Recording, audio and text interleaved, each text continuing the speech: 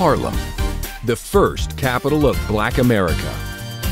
At its heart, along the legendary 125th Street, is the ideal Church of Scientology and Community Center of Harlem.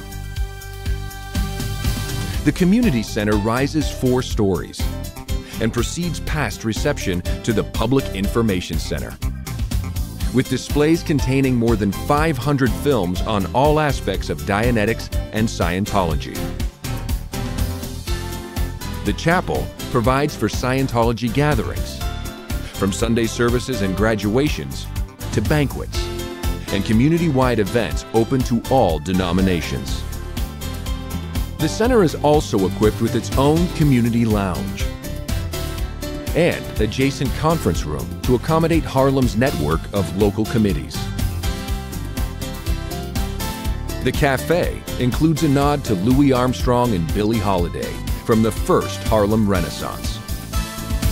While helping inspire a new Harlem Renaissance, there is this: the Dianetics Seminar, Success Through Communication, Life Improvement Courses as a Grounding to Life, and the Purification Center, to help free individuals from the mental and spiritual damage caused by drugs. The adjacent main Ideal Church likewise rises 6 stories and provides all other Scientology religious services. Hence, a reception that welcomes visitors every day of the week, and a bilingual bookstore to accommodate the Spanish Harlem mix from Latin America. The cafe is another nod to the Harlem legend, with iconic images of Aretha Franklin, the Supremes, and the Cotton Club,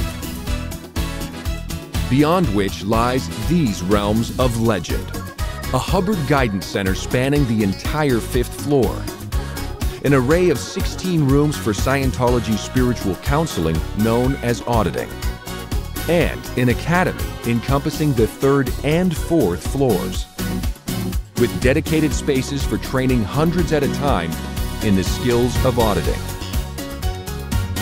Crowning all is the office of L. Ron Hubbard, implicit with his message to Black America: look into Scientology and use it to help your own people.